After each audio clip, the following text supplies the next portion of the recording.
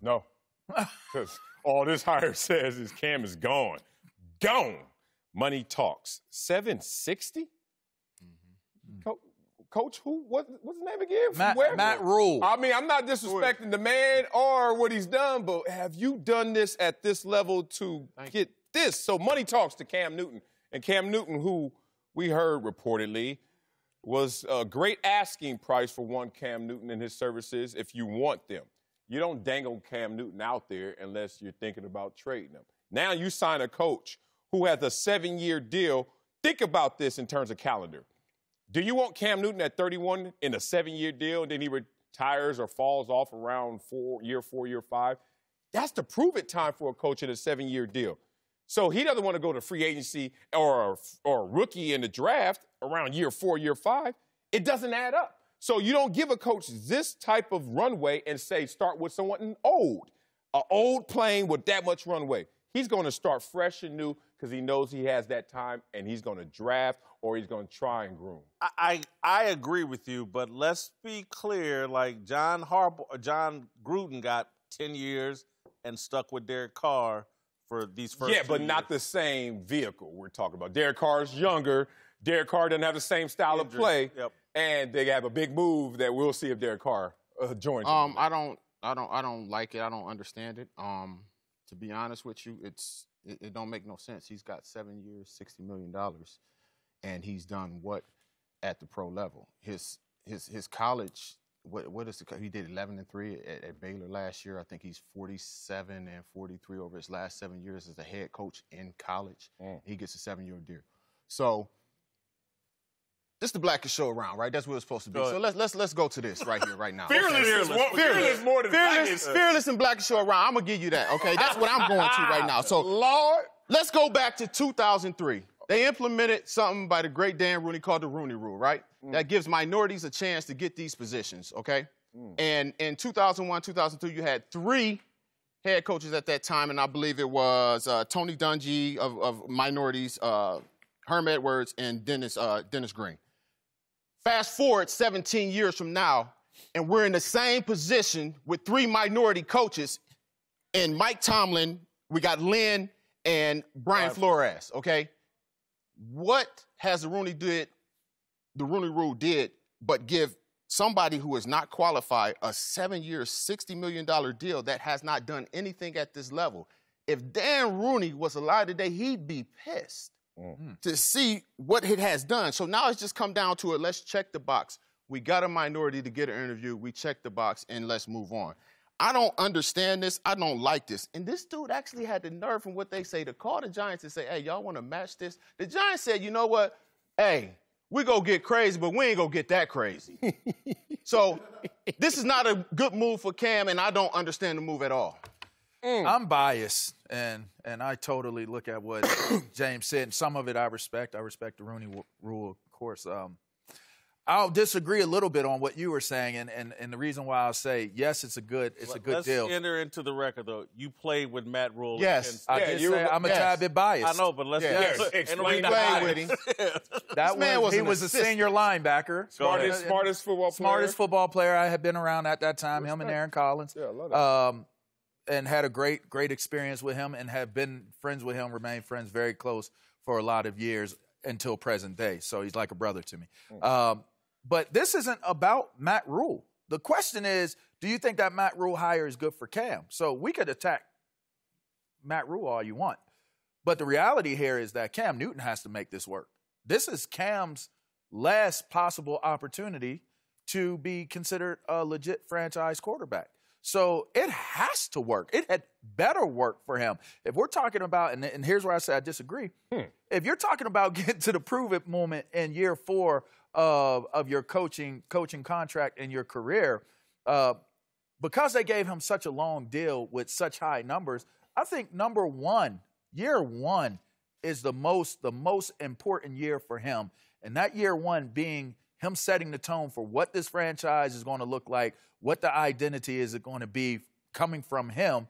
And if Cam can buy into that and support that, it really could make it a possible saving grace for his career. I That's can't what buy I'm more into focused, anything he focused says in because on. he hasn't done anything at this level that makes me want to believe Look, that Jimmy what Johnson he's saying was is in true. the same spot. I understand. How many at one people, point. how many coaches can you name on one hand? You can't even fill your hand up that came straight from college and went to the pros and were Here's successful. the only problem. Here's the problem with your reasoning. The problem is like I said, in that year one, you have an opportunity to build the identity of your team as the head coach of that team. This is the pros. So if you come into that room as James Harrison and could be possible future Hall of Famer at that point, all pro, they just gave that man $60 million, Debo. So if you come into that meeting room, I can recall when Marty came in and Bruce Smith and Darryl Green and those guys did not like Marty Schottenheimer's coaching style. But you know what Marty did? He pushed through it. And both those guys were not on the team the following year. And to me, it comes down to a coach has to be able to overcome if a player is a vet that doesn't like it or doesn't think that you're proven. A coach has to overcome if there's a franchise quarterback that may be too old or may be too beat up. That coach is being paid $60 million for what? To come in and figure out what they need to do for that team. And I think that's what he's been called to do. Listen, James, we're going to get to the Rooney part of this probably tomorrow. We're going to take a beat, think about today, want to talk about whether it's good or bad for Cam Newton. There certainly is a discussion to be had about what's going on with the Rooney Rule. But today, I came into the conversation thinking this was bad for Cam, but the more I think about it, I think he got a long-term deal and that kind of money, and it gives him the freedom to really evaluate Cam and do whatever he wants to do. Maybe he wants to come in, he's got his mind made up, let's get rid of Cam. But I don't think there's any risk for him to, hey, let me go a season with Cam Newton, an extremely talented guy at some point in his career, a former MVP, a guy that has carried a franchise before. Let me take this year and try to figure out if there's something there. And if I have to discard him. You think he takes that year to do that? Or does he come in and say, I got 7 years, I'm going to make this team mine without the guys that were here before me? I'm going to make this my team. I'm going to get rid of anybody that is not going to give me the credit that I deserve for making this team what it's going to be. I don't think with that kind of leeway and that kind of backing, I don't think you discard any asset, potential asset.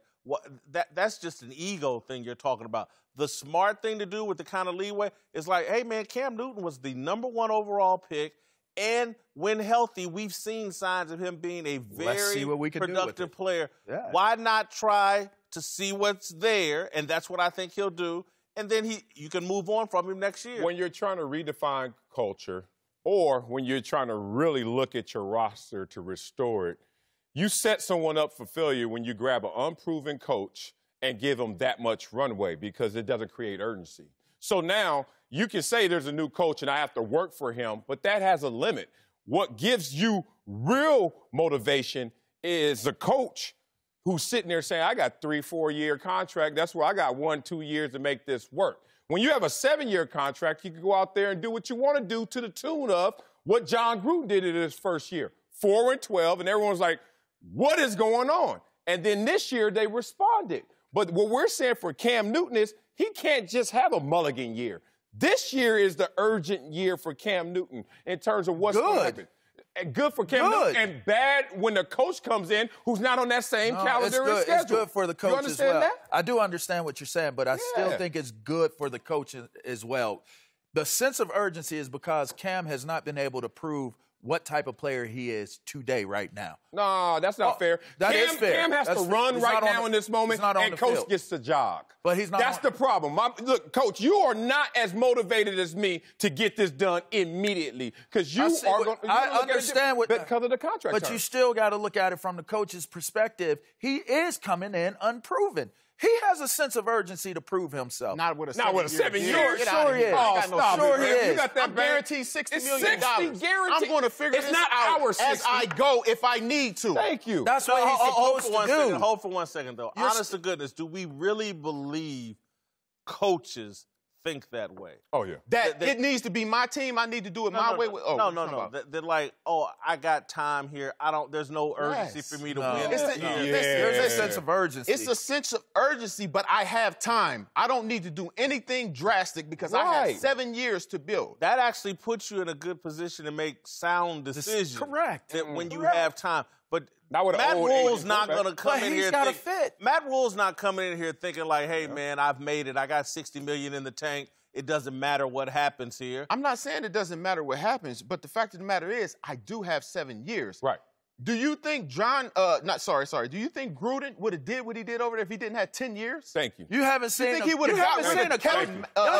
a coach get prematurely fired. I've seen it happen a whole bunch of times. But you're still getting that 60? They're still going to get paid. If you go to the batter's box and they say, oh, unlimited strikes. Try and tear it up. You got unlimited strikes. You can swing it whatever you want to. You can let some go by. You can do whatever you want. So his reputation means nothing to him. I think he's not on par with the average coach and accomplished coaches. No one is walking around here saying I got 7 years already banked up except John Gruden. And that's unfair for a guy who's going to come in and now have to deal with an urgent matter. That's unfair to that player. Well, why can't that speak to the value of him as a coach? Oh, I'm not talking about him as a coach. I said they set him up. And if that speaks to the value of him as a coach, then why can't he take the time to build the team the right way? Well, that's a different conversation because I think that Tepper, the new owner, has overvalued his value. Given a guy from college, 7 years, $60 million. Come on. That's a mistake.